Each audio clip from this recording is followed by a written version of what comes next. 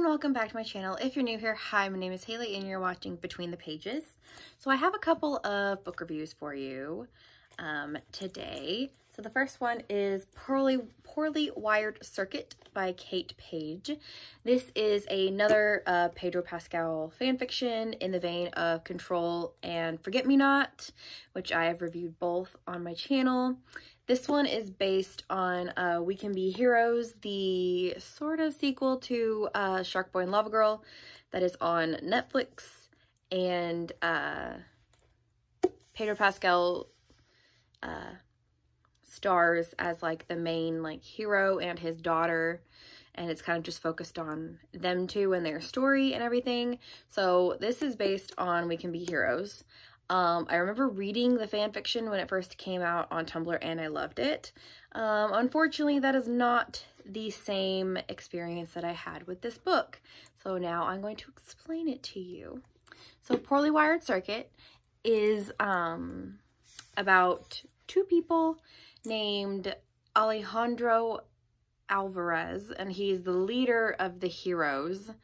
And he has the power to control a metal and electricity, and so he's having a really bad day, and the day before was the anniversary of his late wife's death, and he's having a hard day, and he kind of destroys his office and everything in his office, so all of his technology and everything.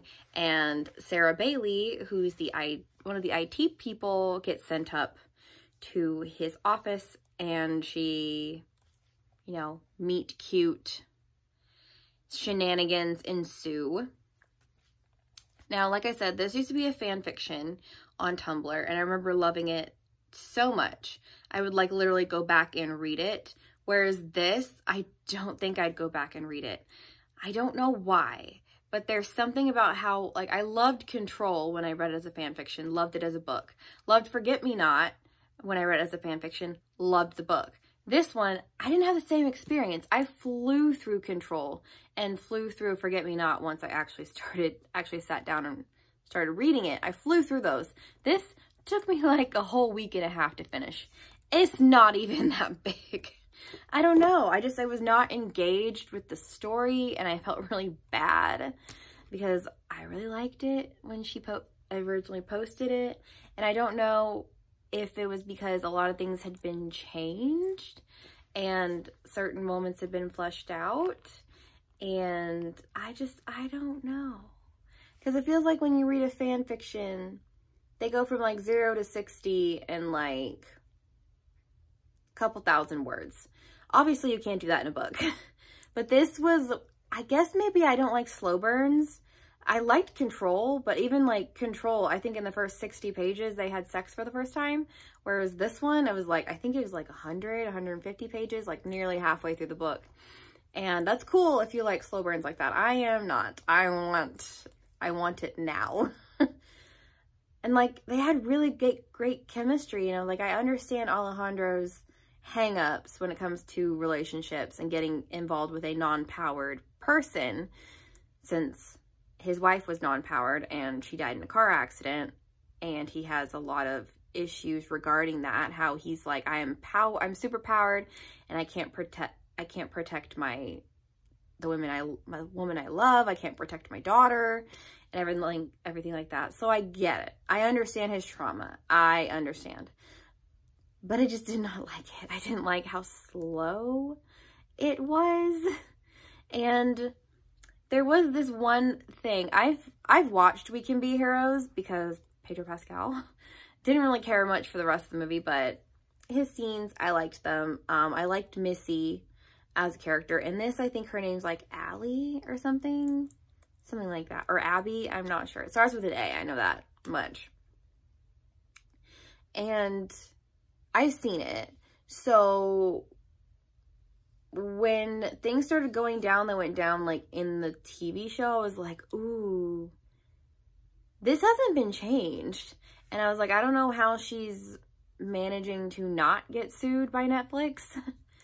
I mean, she could just say, you know, it's inspired by, but like, I feel like it skirts a little bit too close to the movie, and there's actually lines in there that I recognize from the film. And I'm like, I don't know how this is allowed, but then Forget Me Not is based on Prospect. But she changed a lot for that. Like, it basically had nothing to do with Prospect besides the fact that it was inspired by it. But this was like, I don't want to say it was like a straight up ripoff, but I just feel like there were lines that were crossed that should not have been crossed because it's fan fiction, published fan fiction, but it's still fan fiction. And so I wasn't sure how to feel about that. Maybe that's why I didn't enjoy it that much, because I was like, I know what's going to happen. I mean, she did change the ending a little bit, but it was still very, very, very, very skirting that line of copyright infringement. And so, because you know, it's fan fiction, you can't make money off fan fiction unless you want to be sued. So I don't know. I mean, I'm not going to be the one to report her to Netflix. And if Netflix sees this, I'm sorry. I doubt that. I am nobody compared to some other bigger booktubers. But yeah, it skirts that line of being copyright infringement, and it just bothers me. I don't know why. Maybe it's because I'm a business major and I had to take business law. So like, I understand a little bit about copyright and copyright law and stuff like that. So I don't know. So that was my incredibly rambly, probably not that coherent review of Poorly Wired Circuit by Cate Page. And I will see you guys later. Bye.